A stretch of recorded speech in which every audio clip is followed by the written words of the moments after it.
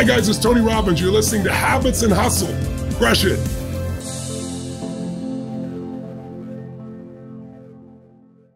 Today on the podcast, we have Talia Goldstein, and there is no better time, in my opinion, to have Talia on than the month of February, which is Valentine's month, the month of love.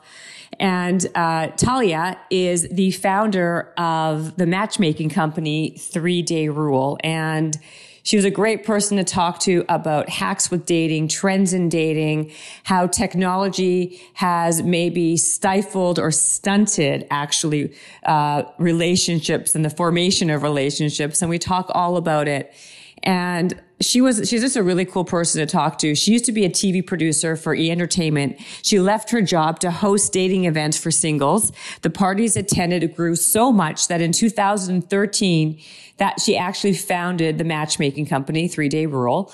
And the name actually, she got the name from the movie Swingers, where they waited 3 days to call a girl after meeting them. So if you're familiar with that movie, you remember that. The company grew so large. It's huge in the country. They have offices in LA, New York, Chicago, San Francisco, Boston, everywhere. And their success rate is really, really high. So, who else better than her to talk to about how to find love if you don't have it, how to maintain it. And like I said, it's a great conversation, a great time to be speaking about it. I hope you enjoy the conversation. I always love talking about love and dating. All right. So today on Habits and Hustle, we have Talia Goldstein, who is the founder of something that I love, because I love talking about dating and relationships. 3 Day Rule. Is that the name of the 3 Day Rule? Exactly. Because I love it. So it's obviously a dating company. She's like a matchmaker in a day when I feel like everything is so much about technology and apps. Number one, what happens in that world? Like now with apps being so dominant for people to meet other people, I feel like you're like a dinosaur, right? Like a matchmaker is like and I love it because it's a very personal thing. But how does it work when you have that type of competition? Yeah, it's interesting because we started the company pre-apps, and then the apps came onto the scene. And what year did you guys start? 2010. Oh, wow. So at the time, it was Match and eHarmony and JDate, and then the Millionaire Matchmaker, and there was nothing in between. So matchmaking was so exciting. And then the apps came out and we thought, okay, our business is dead. Right. But what happened was people started using the apps and they're really exhausting. And it's actually quite hard to meet people through them. Yeah. That they would try it. It would be demoralizing and frustrating. And so then they would turn to us so they could outsource their love lives. So the apps ended up actually helping our business. Really? So I want to talk about this because I'm so fascinated. That's why I really wanted to have you on the podcast. I just loved hearing. I was telling you before, and you said you knew, but me and my best friend started our own charity called for breast cancer, and the charity is basically us auctioning off bachelors for dates. Because I was naturally that person like you, I'm sure, where I just love to set people up and match people together. And I'm glad to hear that your business has actually, it actually kind of got more elevated and did better. Because to me, exactly what you said, the apps to me it's a burnout thing too. And psychologically, you swipe so much, even if that person is perfect for you, you just don't pay attention because it's psychologically, you're curious to know who the next person is or the next person is. That's exactly right. Right. And often what we do on the apps is we just swipe on what's familiar. Yeah. We're used to a certain type. And so we're just saying yes to only that type. And so I'm convinced people are swiping right past their soulmates because they're not stepping out of their comfort zone. When if you met someone in person, like at work or at a bar, you might be more attracted to someone because of their personality. But maybe if you saw them online, you would swipe left. Totally. And I'm glad that you said that too, because so much of it is personality. I don't care what people say, looks get you in the door. But after that, if you're mean or have a bad personality, it makes you that much more unattractive. True. Right. And for men, I would say attraction is a little bit more important. Yeah, like for sure. They have to be attracted from the start. But women, we have the luxury of having it grow over time. So if you go on a date with someone and you're like remotely attracted to them, if you keep going and they have an amazing personality, by the 5th date, they're the hottest guy in the room. Right, exactly. Well, let's talk about that. So let's go with what, in your experience, men versus women, right? Mm-hmm. Yes, men for sure are visual, right? But still, have you not? I still believe that you can go with a smoking hot girl, but if she is at the end of the day doesn't want to do the same things you want to do, and she's like kind of bitchy, or she's kind of not, aligned with, her personality is not great. Do you see that the guys actually still want to date them more? No, they don't. Okay, it's short term. Short term, right? So the attraction, like you said, gets you in the door to these specific guys, but then there has to be more. They ask for someone who challenges them. It's really important for men to find someone who's passionate about something. Mm-hmm. It doesn't matter what it is. So it can be career or yoga or a charity, but they want to know that you have a life outside of them. So there's obviously more to it in order to sustain a long-term relationship. And with women, it's more... Women usually are asking for stability. Yeah. Like for them, they focus on someone who has a great career and financially stable. It's a little bit more about whether they want kids or a specific religion. Yeah. What we do with both men and women is we do an intake call where we ask them to tell us everything they're looking for. So they can come up with a really long list if they want. Right. And then we break it down into 3 must-haves, 3 deal breakers, and 10 nice-to-haves. So we help them categorize to figure out what is going to be important. And the must-haves are things that are going to make a difference in 20 years. Okay, so let's start, because I know that we started, but like you were just doing this by like on the side. Like you were naturally somebody who liked to set people up. But weren't you working, I saw or heard like at E doing like True Hollywood Stories or something like that? That's exactly right. So I was a segment producer on True Hollywood Story. Okay. And I love that show. I love that show. It's the best. It was so fun. But is it off the air now? It's back. It went off the air and now they're back. It's such a good show. It was so great though. It was like so captivating. I loved it. So I started at Behind the Music, VH1, and then I moved to True Hollywood Story. I love it. The job was really fun, but everyone was single around me. And I just have always loved dating advice and hearing people's stories.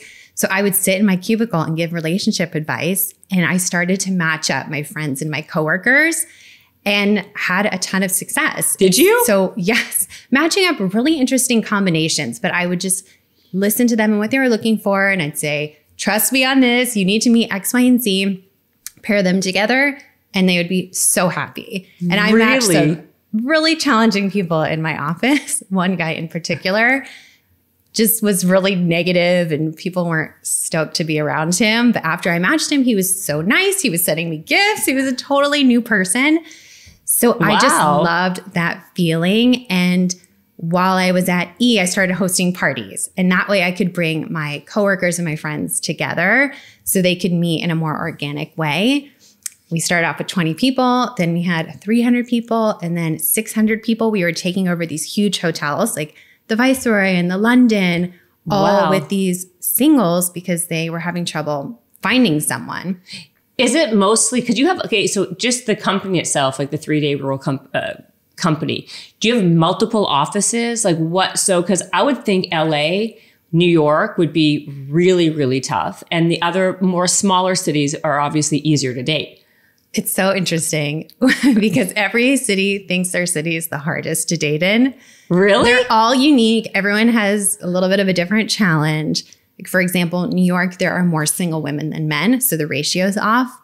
I would say LA is challenging because we have Hollywood and the standards are really high. Yeah. San Francisco has a lot more men, single men. So every city is a little different. Okay, wait, break it down. So LA, there's more, I would think there's way more single women. LA, the challenge is Hollywood. So we have all these gorgeous actresses and models walking around. And so the standards are a little bit higher. Right. Your perception is off of what's even like beautiful though, because what people think is beautiful is basically what they're constantly being told was beautiful too, right? And I would say we're in DC. DC is a lot more focused on career and ambition. Yeah.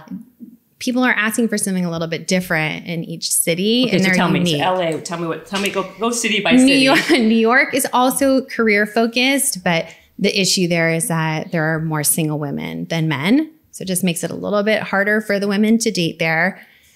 In LA, you're saying it's more... LA, I would say it's pretty evenly split. But the men they want girls who are like 18, 19. The guys are like 60, right? And they're looking, and they actually think that if they have money, they can go out with that girl. Mm-hmm. And most of the time they probably can, unfortunately. But in some of the cities, LA, I'm talking. LA, I would say New York is similar in that way. Sometimes San Francisco, you have these like tech entrepreneurs that become incredibly successful, and now they want the hottest girl in the room. Right, exactly. But across the board, dating is challenging. We're nationwide, so we're in 12 major metros, but we work with some clients outside of those. Oh, 12 cities. And we have about 50 full-time matchmakers. Do you have, what city have you had the most success in? I don't know that there's one city. Maybe it's DC. We've had a ton of success in DC, but really we're successful everywhere. One very interesting trend that happened during COVID is people open their search based on location. So previously, for example, in LA, we would hear, I don't want to cross the 405. So if I'm on the west side, like just match me Santa Monica, Venice, and I'm not going near Silver Lake. In COVID, so many people can work remotely now that they're opening up nationwide. So we had a couple last week get engaged, LA, San Francisco. We have one about to get engaged, LA, New York. They're expanding outside of their city. And so there are so many more options. So what were they doing? Because I see that. I saw that a lot of people were kind of hibernating together in one place, like these COVID relationships, right?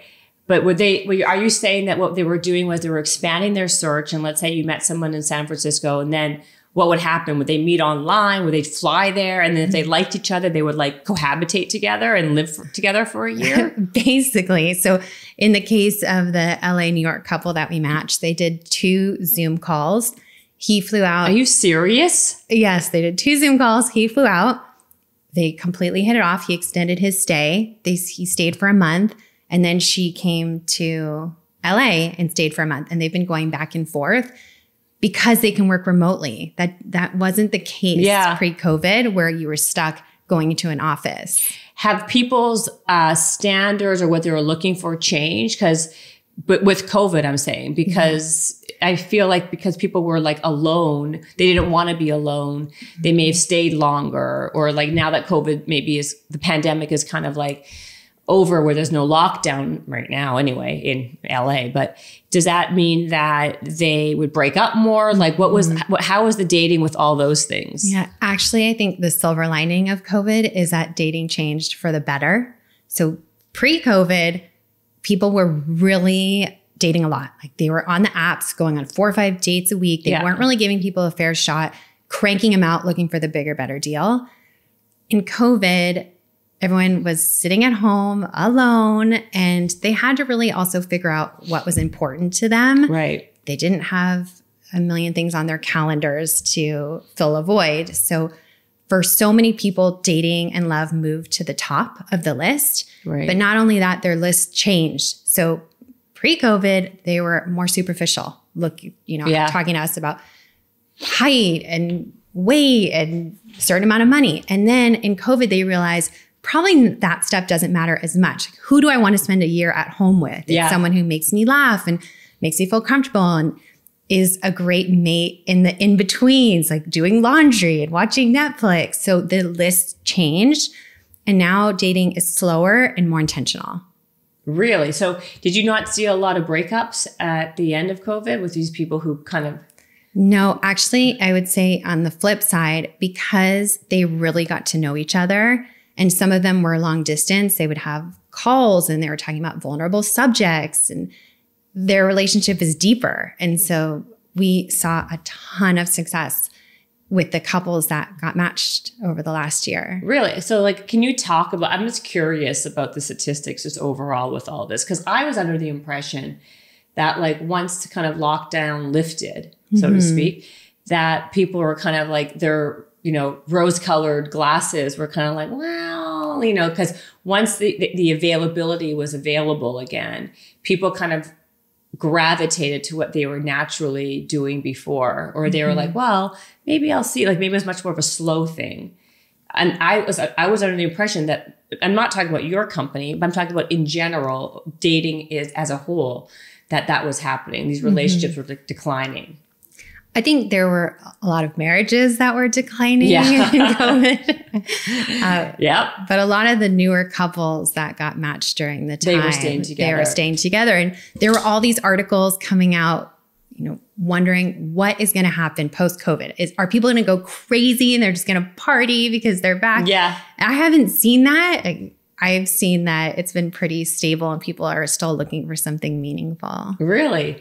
Okay, so what is your success rate in terms of matches? Like, forget about from city to city. You said DC does well, but do you guys have any, like, I just like to know like numbers and data, right? Like, you guys have a 50% success rate, a 20, 100, like what is your number? Yeah, it's really hard to track, to be honest. So we have hundreds of, probably maybe thousands at this point, marriages, engagements, we have babies. We only know when they report back to us. Right. So we're working with people for 3 months or 6 months. Typically, it's a short amount of time. Most of our clients at the end of the time working with us are dating someone we match them with, but it's such a short amount of time that it's hard to keep track of them years out. So they will report back often and tell us that they got married or engaged, and we'll try to keep track with as many people as possible. So like, let's say you have like someone signs up for 3 months or 6 months. What do you get? Do you get like an X amount of dates per month or? Yes. So the process, they get a matchmaker who's doing all of the matching for them, meaning we get to know them and then we go and interview all of these potential matches to see who's the right fit, and anyone who's a fit, we would send over to them. So they get matchmaking, they get a photo shoot. So we have new pictures of them. They're assigned a separate person who's their dating strategist, and that's really their coach to dig deeper on anything that's coming up for them. So maybe it's attachment styles or vulnerability they get to work on with the coach. Oh, wow. So it's a pretty holistic approach. And what we say is our job is to match you with the love of your life. We have the same goal. That's what we want. At the very least, you walk away a more confident dater because we get to help them because we have all the information. So for example, they will go on a date and after we get feedback from both sides. So we know exactly what our client is doing on the date and we can help them become a better dater. Do you tell them the truth? 100%. If it can help them. We would never tell a client that person wasn't attracted to you because that's not going to be helpful. But we would tell them, oh, it seems like you were interviewing them, or you didn't seem interested, or you asked too many questions. If there's something that can be helpful, we will definitely give them the information. Because in the outside of matchmaking, you never get that. So you might be making the same mistake over and over and have no idea. But with matchmaking, we know exactly what's happening and we can help you. But okay, I know I'm going to sound like I'm being, I'm kind of, I think to me anyway, that I'm kind of contradicting myself. But at the end of the day, right? Like if someone's asking too many questions and they're that, and if they were attracted to them, or if they were physically attracted to them, those things seem much more dull, right? Like if I was sitting with someone I was really attracted to them, but they were like badgering me about questions, yeah, like maybe down the road I wouldn't want to like be with them, but on that date, like it kind of like that's where like the rose-colored glasses come on. If you're my point is it at the first date, like, yes, I am attracted to you or I'm not attracted to you? Like if you go back to your client and say, you do this and this and this, at the end of the day, it means the person just really wasn't like into you, right? Not necessarily. Okay, so tell me. You're right that a lot of people date in that way, and they're expecting like these sparks and butterflies on the first date and to be totally attracted and you just know this is your person. But usually it's the slow burn that ends up sustaining long term. I totally agree with you. But I think like out of the gate, right? Like if you're somebody who on that day, I guess let me take that back. Because if they're actually using a matchmaking service, right, it's because they maybe truthfully are at a point in their life where they really want to find love. They're not doing it for just like the quick hit. Exactly. That's true. We'll get feedback. he was hot, she was hot, but I didn't feel a connection. So they're acknowledging the other person's attractive, but they're looking for a long-term partner. And what we suggest is if you are remotely attracted to them and they seem like a kind person, go out again, because it may be on that second date that you're more attracted to them. So who is your like target market? Like, are you helping more women, men, age, demo? Like, what is it? It's a pretty wide range. So we service like 21 to 80. It's 80. We have the cutest success story now. She's 74. He's 69. And they seem in love. But we service 21 to 80, LGBTQ. Our demo, though, overall is successful, busy professionals. So it's people who have been focused on their career and they're really ready to prioritize love. Wow. So then how do you find the guys and girls? Like, what do you do? What's your, like, besides the client? Let's say I come in and say, I want to find blah, blah, blah, blah, blah. Like, what's your process to finding these people? Because not everybody who you probably set up with people are actually clients. You don't just do client. Right, exactly. So we have a network of people that has grown mostly by word of mouth. Okay. And we have about 150,000 people in that network. So we can use that to match you. So we're going to ask for a lot of information about what you're looking for. We're going to ask you to send photos of your exes or, who you find attractive so we can visually see what your type is. We'll go to the network, but we don't limit it to just that network. So for us, sky's the limit. Your person might be on Instagram or at the gym or in Whole Foods. And so we're constantly approaching people that we think could be a good match for our clients. I love that. You actually go up to them and say, hey, I want you, like, what do you say? I want you for this. I have a person that I think you're perfect for. Or do you say something like, hey, what's your pitch to them? Yeah, we walk up and usually we say something like, hi, I'm sorry to interrupt. You're adorable. Any chance that you're single? I'm a matchmaker. I may have a match for you. Will you hop on a phone call with me or grab coffee? And then we meet them. And if after hearing their story, we still think they could be matched for our client, then we'll set them up. I love that. So that's great. So you just go up to people randomly. That's what I would do too. All day, every day. I mean, I can't miss an opportunity. No, I hear you. I totally agree. And then like they're probably super flattered because it's like, oh, thank you. Yes, exactly. It's a win-win. And if they're not single, they might send us a friend. Totally. And it's a way to expand your network, right? Because that's how else would you know unless you ask? Exactly. And it's so much easier for us to do it than for the client to do it themselves. Right. So unfortunately. Yeah. I mean, I always encourage people, slide into DMs, like do the work, be proactive. And I think you really should do that, but it's scary. So having a matchmaker do it on your behalf is so much easier. Totally. So how many dates would I get in 3 months? So there's no cap. We'll send you anyone we think is a fit in the time frame, but at the minimum, it's 3. So 1 highly curated date a month.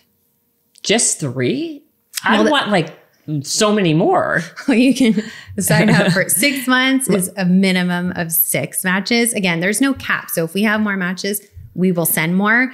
The idea is not to put you on 100 dates though. We can it's quantity. Definitely set you up on we might interview 20 options before we send you 1. So we're doing all the work on the back end. And then we're just sending you the ones that we think are going to be the best fit for you. So I think this is a great thing for if anyone's listening, right? Especially something like this kind of podcast, right? Which is why I think it's very important that you are on today, because I think people who are super busy entrepreneurs, successful people, or people who are trying to build a business, you're not prioritizing relationships. You're not going out meeting people that way. So like it is like you said, you're outsourcing someone else doing it on your behalf. And that way it is a curated thing. It's not like you're not wasting your time going, because I will tell you, I've never been on these dating apps because I've been married for, I feel like 100 years, but anyway, and I've never been on a dating app my entire life, but I will tell you, my friends who have and people I know, it is literally a full-time job. The average online dater spends 12 hours a week online. Oh, it's unbelievable. Because by the way, I take my friends' phones and I'm like, let me see what's going on there. And it's addictive. It's like another social media app where you're constantly just swiping. It's a rabbit hole. I can go and do that for 30 minutes. And I'm like, holy shit, I spent 30 minutes just swiping left or right or whatever the term is, because it is a time suck. It really is. It's unbelievable. How do you get work done? It's so time consuming. Nobody really enjoys it.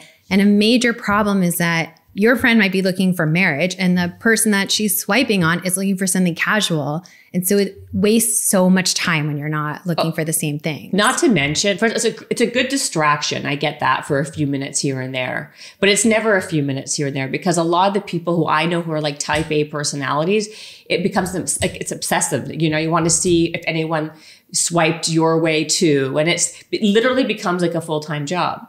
Right. And the other thing I find very interesting is that people are their own sales rep. Like no one is what they say they are. I mean, I've seen people on that app that I know, and I'm like, first of all, you're not 5'10", not even, if you're pushing 5'6", you're lucky, you know what I mean? And like they're, you know, everyone says that they're, you know, under like the build, I'm athletic, I'm this, like it's the same nonsense. And everyone just makes themselves sound like they're like the best thing since sliced bread.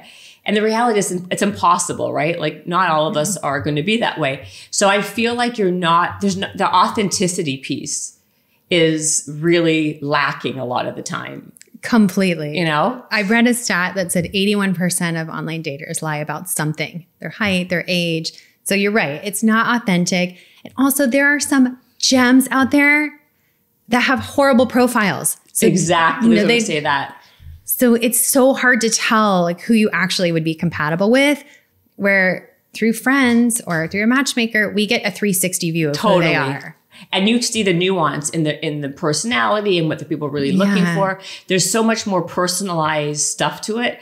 To your point, I find that funny because you're right. The ones that look like they're spectacular online are the ones who are the worst in real life. Yeah.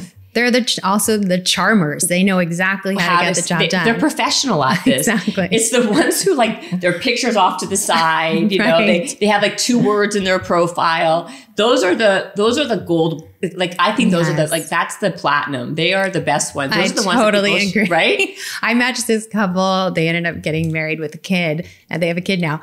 He had no picture when he signed up. And I just saw his stats. I'm like, I think he might have potential. Let me just do a video call with him. And he was amazing. Amazing.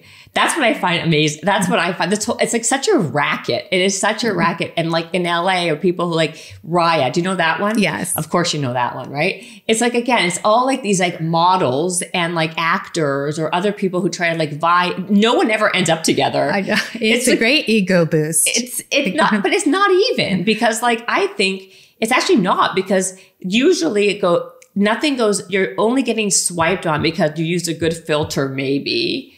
It's true. Just so Ryan, phony. I feel like people get excited when they get on the app. Oh, yes, I think so because it makes them feel like they've like arrived, so to speak. Right. You know what I mean?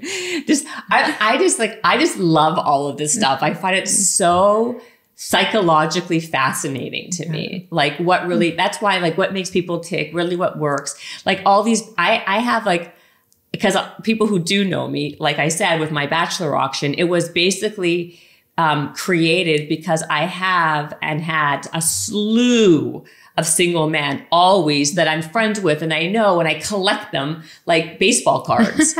And, you know, and I have a slew of single women. And I find it very interesting. The people that like, oh, I really want to settle down. I really want to do this. And like, they're the ones dating the 21-year-old, you know, yahoos who are barely out of school. And they're like, no, because I can't find anyone. But like, you know what I mean? Like you kind of like know what people, you kind of figure out that those people don't really want a relationship because if you did, you would kind of use someone like you and like do something that's more in line, right? Right. Part of it though is pattern. So they might be used to dating a certain type and it's hard to step outside your comfort zone on your own. Yeah. So that's true. That's a very good point. And that's why a service like yours can be probably good because you're kind of like opening up their exposure and possibilities beyond what they can see in their narrow pathways. Exactly. Like a perfect example is one of my early success stories. This girl came to me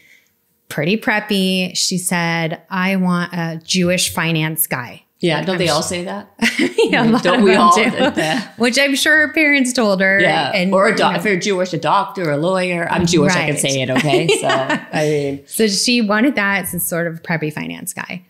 But once I learned more about her, I realized she had a little bit of an edge. And so I paired her with someone that I worked with who was covered in tattoos, long hair, not Jewish, and they ended up getting married. Really? And there's no way she would have swiped right on that person on an app. It wouldn't have even crossed her mind. Exactly. And I love that you say that, because a lot of those guys, because when I was younger, that was kind of like the ilk that I thought I should be dating, right? Because it's an idea that you kind of get swept up in, like, it's like I should be doing this. All those shoulds. I should be with that kind of person. I should be doing that. And those were like the most like crappy relationships, where just completely disconnected. It's always the people, again, that you least expect, like we were talking earlier with business or with anything. It's those it's where you're not looking is sometimes where the things that you least expect to be the hit or the success are usually the things that are. It's so true. I always tell people, your person's coming in a different package. Yeah. So be open to possibilities, because I do think a lot of people are closed-minded. It's really not their fault. They get it from their parents in fairy tales and television. So they think their perfect person is coming in this one package, when actually their soulmate could be somebody totally different. Totally. So they just need to go in with an open heart and an open mind and like step outside their comfort zone. What do you say to the women? Because I find that I know a lot of even friends of mine, a lot of my friends, not a lot of my friends, but a good amount of friends of mine and women I know who are like older, who are super successful, who all, by the way, not just successful, but they're beautiful and they're kind and they have literally everything going for them, and they cannot they can't get arrested, literally. Like they cannot, because the guys that match them in their age want girls who are 20 years younger than them. Yeah. It's a big problem. It's a problem. Like the more successful you get, the smaller the pool. Yeah. So you work really hard towards the goal, and then you think, well, I've accomplished this. Now I need someone who's at least equally accomplished, if not more. What we do when we are matching them is we really go through like what truly matters to you. What is going to make your life better in 20 years from now? Is it someone who's equally as successful? Or is it someone who has plenty of time and who adores you, could help out with the kids? And it's nuanced. So it's different for everyone. For some people, they'll say, I want someone very successful. And I don't care if he is not around, if he's only around once a month, if he's traveling all the time. Like, to me, that's important. That's ego, though. That's more ego, right? Because you need to get over your ego to be able to understand that. Because the truth is, two people who are like that is very difficult, right? Right. It's exactly. You never see each other. Oftentimes it's two stars in a relationship, where usually we say there should be one star and one rock. But then others will realize, okay, I have plenty of money. What I'm missing in my life is not more money. It's quality time and someone who's supportive and loyal and fun and brings me out of my shell. And so once you dig deeper to really figure out what's truly important to you, then the type changes a bit in terms of who you're looking for.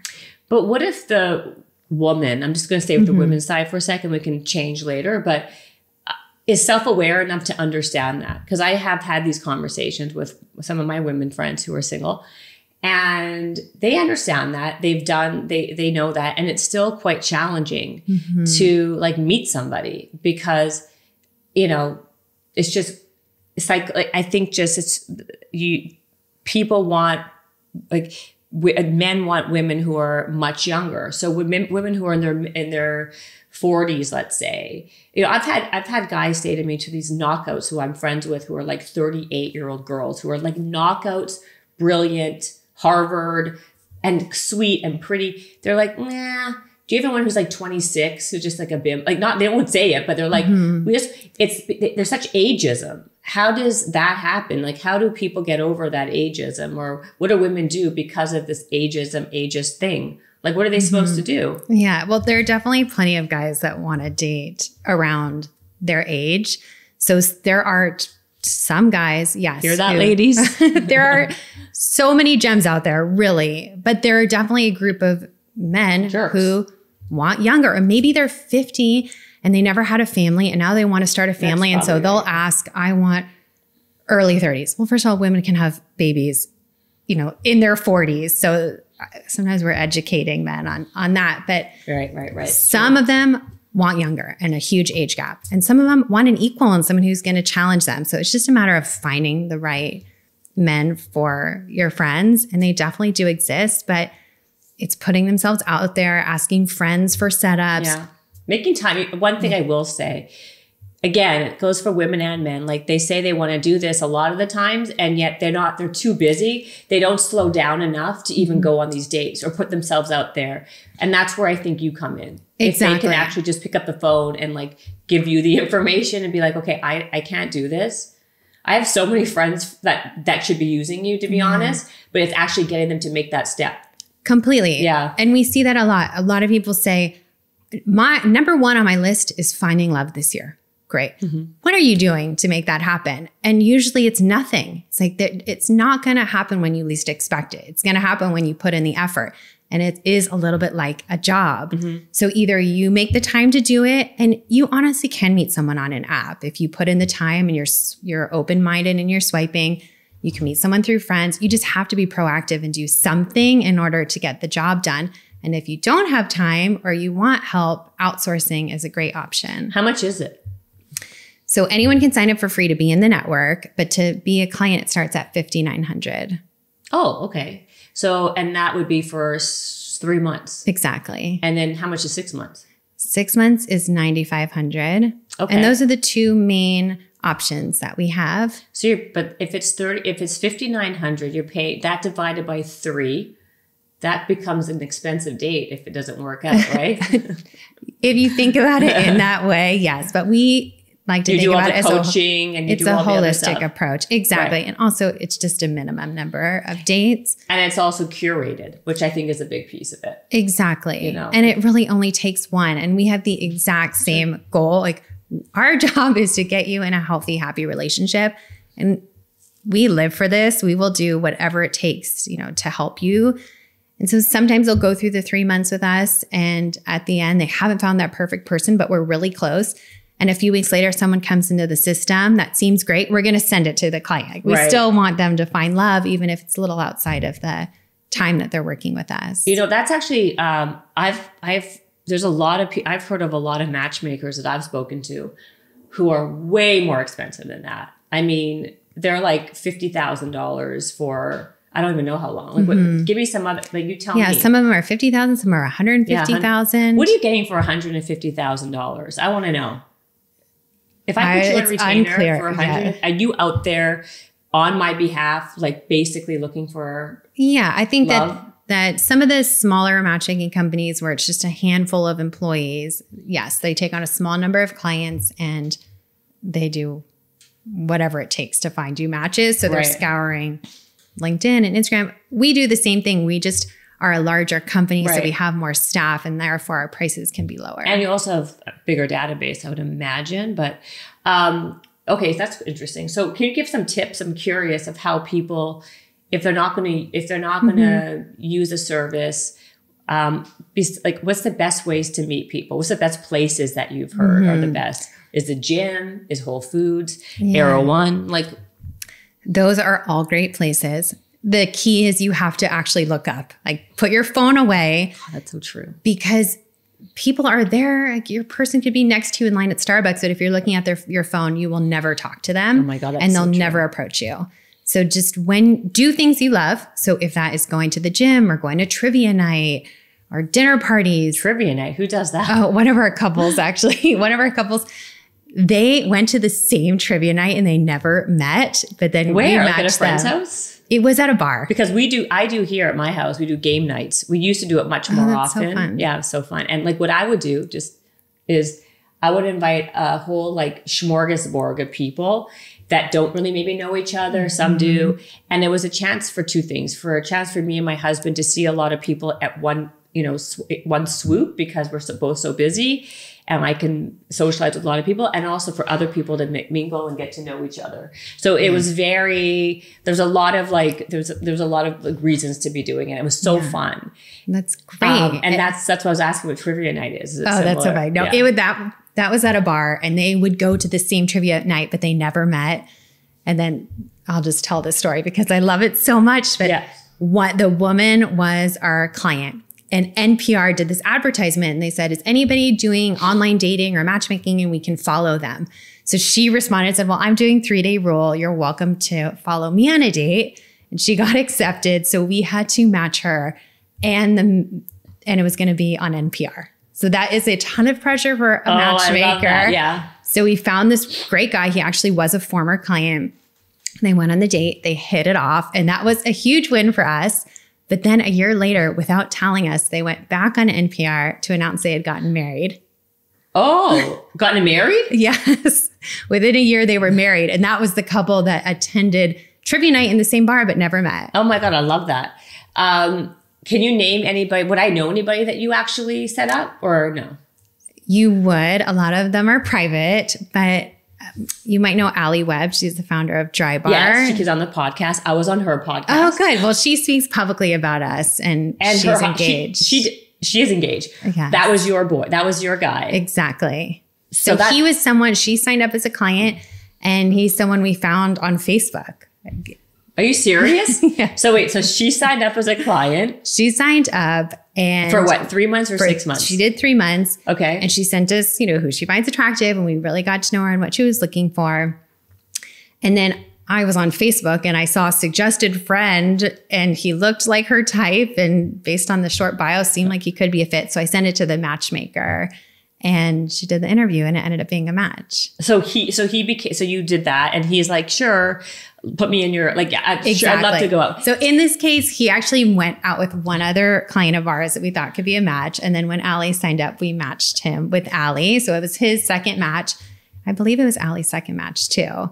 And they did a really long phone call to start. They kind of went rogue. We usually don't suggest that. I love how long was the phone call? It was like 4 hours. She was in New York, and he was in LA. They did like a 4-hour phone call. And then he picked her up from the airport when she arrived. Wow. So they hit it off. They totally hit it off. So that's so interesting, because normally when people hit it off on that way, that's why you never advise people to be on the phone for that long. Because you meet them in person, you're like, shit, it doesn't work. Right. Usually we suggest a short call and then go out for a drink. Exactly. Wow. And then it's been and then that was it. And they've been inseparable. They're getting married this year, and they blended families, and it worked out. I remember being on her podcast with him, and we talked about that a little bit, but I didn't realize it was through you that happened. That's amazing. So what happened to her third date? She didn't take it? She didn't take it. No. Oh my God. Well, that totally worked out. Exactly. That's the goal, to match people as quickly as possible. Okay. Give me the other one that I would know. You might know Nicole Lappin. She's an amazing entrepreneur and author. She has a podcast called Money Rehab. So she came through a friend. Okay. And I tell her what I tell everyone: you can join the database or you can be a client. She's like, honey, I am not a database girl. Her exact words. So she signed as a client. And I remember this investor he actually was an early investor in 3 Day Rule. I hadn't talked to him forever, and he had been really focused on his career. And I just felt that they could be a good match for each other. So I suggested him to her matchmaker. She did the interview, and he was so excited.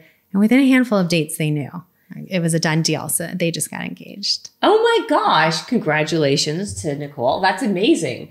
So it seems like those are two really great success stories. Can we talk about, because I'm just curious, give me one that's been kind of a total disaster. I know you probably don't want to no, I'm just trying to think about it happens, one that's been a disaster. Well, I really can't think of one that's an absolute disaster, but I can think of a handful where they came to us really looking for something that wasn't going to be the best. They're just kind of unrealistic. Exactly. How many people come to you who are totally unrealistic expectations though for what to have? We really try not to take people on who have unrealistic expectations. So the first thing we do with them is to find out what they're looking for. And if we can sense they're really rigid and they're unrealistic, we won't work with them. It's just not going to help. And also because it's going to be a lose-lose situation. So you're wasting your time. Right. So, someone just asked me, will I work with this guy? he's 80 and his ex was 35. And I just said, you can send him to another matchmaking company. That's not really our jam. How are you different from like back when the Millionaire Matchmaker? I would say we're very warm and kind, and we don't try to change anyone. Right. Like from what I remember. You don't say wear those shoes suck, don't do that. But I thought that would be helpful though, because some people maybe just don't have nice, like they don't know what they don't know, right? Yeah. So that could be helpful. If we do it, it's in a really kind, helpful way. But I remember watching her show one time and she's saying, you have curly hair, make sure you straighten your hair. I remember that. She did it all the time, right? Yeah. She was so nasty like that, right? Yeah. So we're like your best friend and therapist and cheerleader. It's just a little bit of a different vibe, I would say. And also 60% of our clients are women. So we take on both men and women, but we end up working with a lot of women. A lot of women. And you're not breaking the bank. So that's, which is nice. You're not like breaking the bank. So, okay, wait. So because you were saying before, we're saying that because how for people, some tips for them to meet people in dating would be, like they said, the gym and the Whole Foods. But the problem you're saying, and it's so 100% true, is people are not paying attention. So maybe a piece of advice could be like, pay attention when you walk. Don't just think that you're going to get like some apples and eggs. Like maybe like kind of like be on, like kind of keep your, kind of like be on alert in a way. Like look at your environment. Don't just keep your head down in your phone. Right. And have conversations. Right. We just had a couple, we didn't match them, but we know them. Yeah. They just got married. They met in line at Jersey Mike's. So, you know, your perfect person could be right next to you. Have conversations. I think especially for women, be proactive. So if you do end up seeing someone at the market or at the gym, approach and show interest, and then you can take a step back. But a lot of times in matchmaking, we're bridging the gap between two people who like each other and don't know. And so I think someone has to show interest in order for the other person to reciprocate. Right, to react. So you're married. We've got two kids. We talked about that. So how did you meet your husband? I match-made myself. You did? I walked into a party. I was on my way to another party and I stopped by for 5 minutes and I saw my husband across the room. And I turned to the guy next to me, who was my old roommate. It's like, who is that? Bring him over here right now. And he went and grabbed my husband, and my husband walked up. It's like, I'm Talia. It's really nice to meet you. How do you know VJ? That was my old roommate.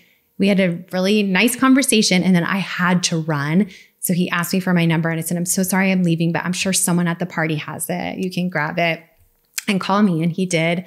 And we went on a handful of dates, and they were not amazing, but he was very kind. They were not amazing. They were not. They were fine, but he was kind, and, you know, I was attracted to him, and he just seemed like a good person. And so I kept giving him another shot. And like 4 or 5 dates in, I'm like, this is it. Really? It clicked for me. I love that story for many, many reasons. The big one is that you didn't just like kind of acquiesce to what was in front of you on the dating stuff, but you like took the initiative, saw what you liked, and you made the first move. That's so bold. And it actually ended up working out, even though it wasn't like, you know, rainbows and unicorns, but you still chose him. Like it wasn't like you were just kind of like seeing what was, you know, well, okay, he's good enough. I think a lot of times there's so many different, I mean, now that I'm in LA, a lot of it is unrealistic expectations. But truthfully, a lot of people, what they do is they just settle for what's good enough, what they see in front of them. And they're like, well, so that's the best that's out there. I'll just take it. Versus like taking that initiative, being proactive and like going after something and like, or even hiring a service because you just have not found that person. I think those are really, that's great. I love that story. Thank you. And he is an introvert and honestly probably would not have even noticed me at the party. Right. So, well, you're an extrovert, obviously. Yeah. And shameless, clearly. Yeah, but, shameless. Yes, but I would have missed the opportunity if I didn't show interest. I love that. And now you've been married for how many years? I think we're 12 years. Married for 12 years. Wow. We have 2 kids. 2 kids, right. Like same as mine. So how did it become a hobby where you were just basically, you know, setting up people in your office at True Hollywood Story to becoming an actual real business? It was quite a journey. So I had a business partner at the time and we started with the events and we charged for the events. I wanted to make sure that I could. What were the events called, by the way? They were just called like 3 Day Rule Mixers. Nothing special. Okay. We had a couple cool icebreakers, but they were really just parties. And how did you get people to come?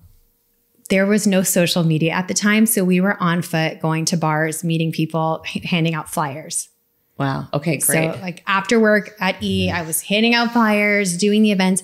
And then also while I was at E, I decided to take on some clients just to see if I could matchmake people I didn't know, and also if they would pay me. Right. So I had my day job, and at night I would take on a handful of clients that I would meet at bars, or one of my clients I found off Facebook. And every time I took on a client, I would charge more just to see how much I could charge for my services. I love that. So that way you're like kind of seeing what your value is in the marketplace. Exactly. So how much was your first client?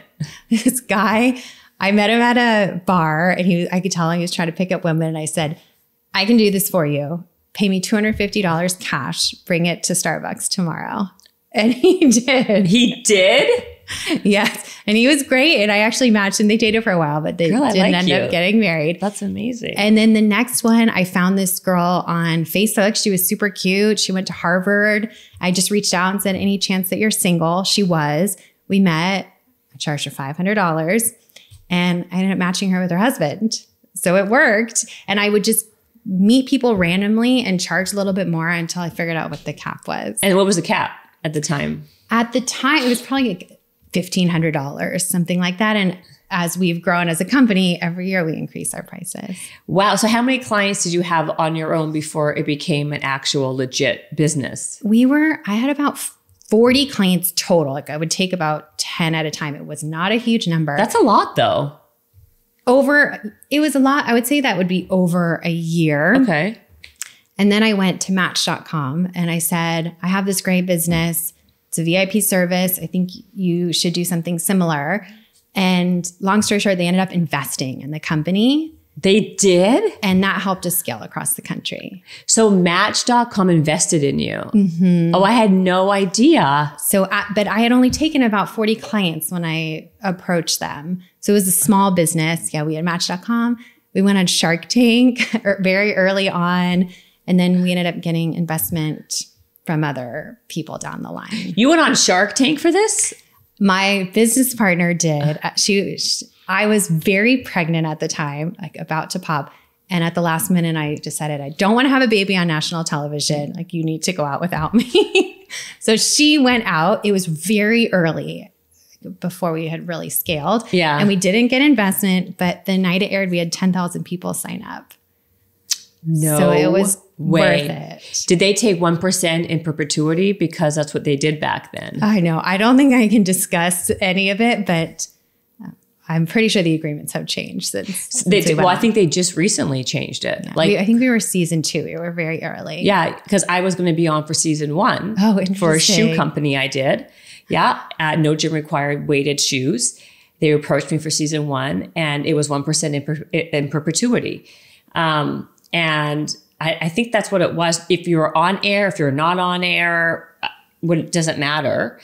And it kind of seemed a little, for me, we didn't do it, but there's other reasons why we couldn't do it. But although it became a massive hit, I would have done it if I would have known what it would have been. But anyway, because 0 of 0 is 0. But they just recently changed it, I think. You're probably right. I don't know. Okay, so you're getting red. So I'll just change the subject. I think I'm legally not allowed to talk about it. Really? Is it not like elite? I thought like it's a known thing.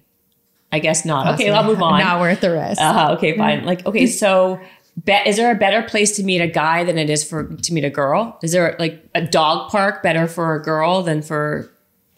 I think they're all the same in that, what people need to do is just be proactive, both men and women. And so everyone likes to be approached. It's also just being on alert, like paying attention. Right. So it's not about the gym or anything. Exactly. It's just about, and having a dating portfolio. So to do all the things, meet someone at the gym, do online dating, hire a matchmaker, ask your friends, like don't just pick one, your person could be anywhere. Mm-hmm. So just have a portfolio and you just never know where you'll meet them. I love that. Okay.